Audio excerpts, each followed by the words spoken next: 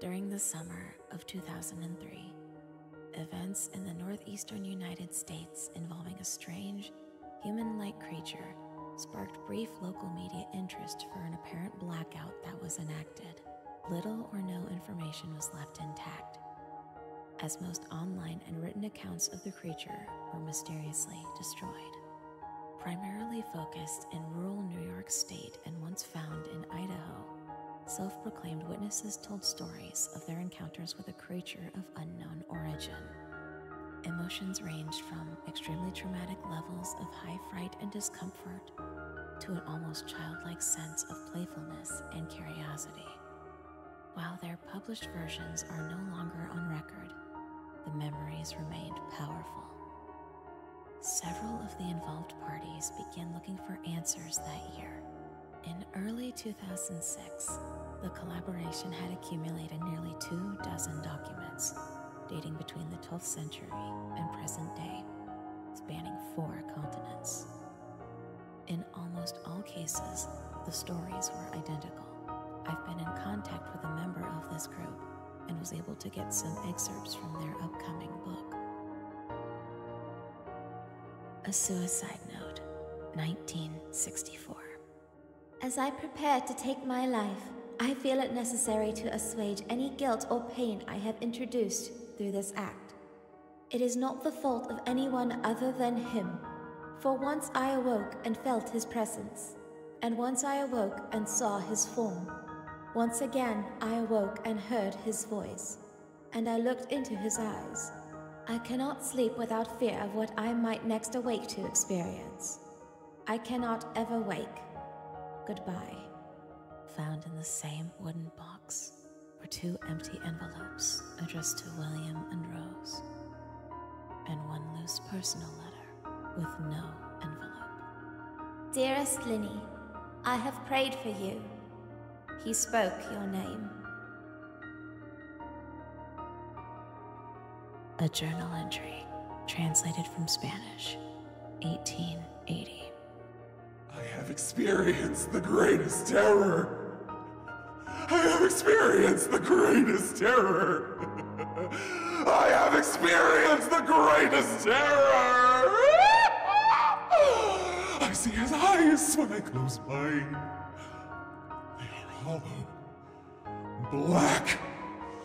They saw me and pierced me. His wet hand.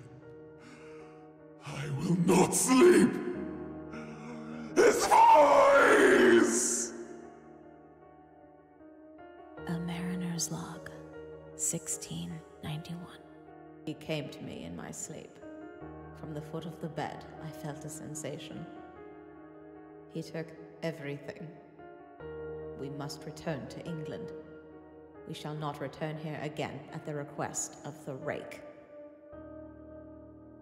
From a Witness, 2006.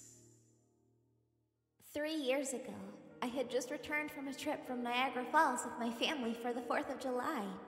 We were all very exhausted after a long day of driving. So my husband and I put the kids right to bed and called it a night.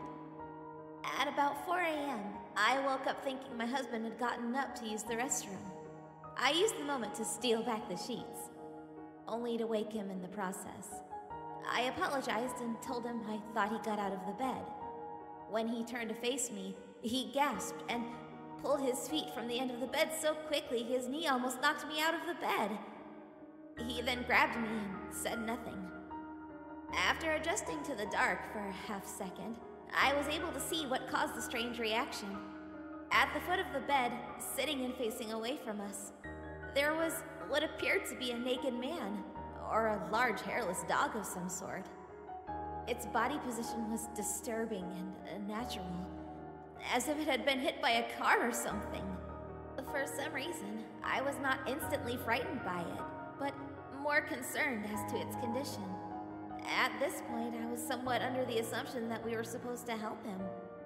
My husband was peering over his arm and knee, tucked into the fetal position, occasionally glancing at me before returning to the creature.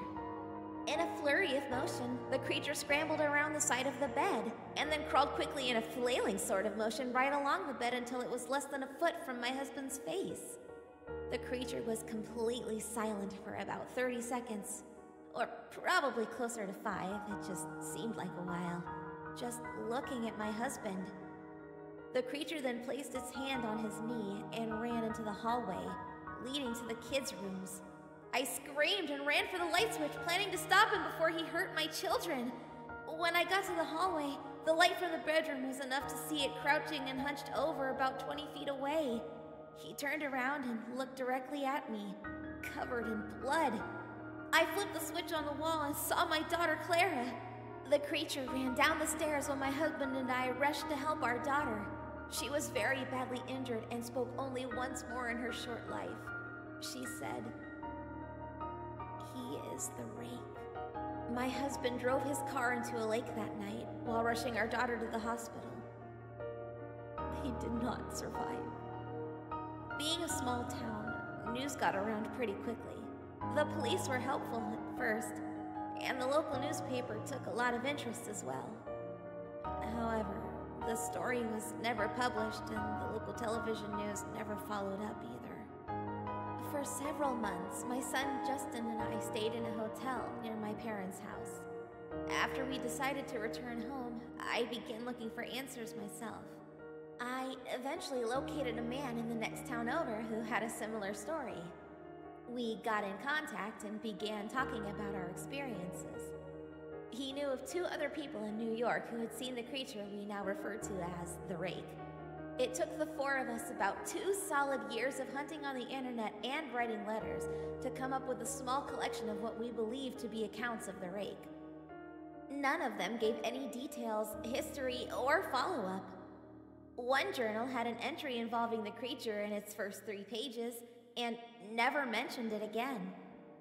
A ship's log explained nothing of the encounter, saying only that they were told to leave by the Rake. That was the last entry in the log. There were, however, many instances where the creature's visit was one of a series of visits with the same person.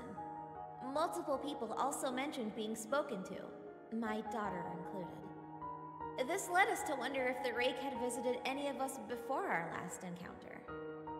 I set up a digital recorder near my bed and left it running all night, every night, for 2 weeks. I would tediously scan through the sounds of me rolling around in my bed each day when I woke up. By the end of the 2nd week, I was quite used to the occasional sound of sleep while blurring through the recording at 8 times the normal speed. This still took almost an hour every day. On the first day of the 3rd week, I thought I heard something different. What I found was a shrill voice. It was the Rake. I can't listen to it long enough to even begin to transcribe it. I haven't let anyone listen to it yet. All I know is that I've heard it before, and I now believe that it spoke when it was sitting in front of my husband. I don't remember hearing anything at the time, but for some reason, the voice on the recorder immediately brings me back to that moment. The thoughts that must have gone through my daughter's head make me very upset. I have not seen the Rake since he ruined my life, but now I know he has been in my room while I slept. I know in fear that one night I'll wake up to see him staring at me.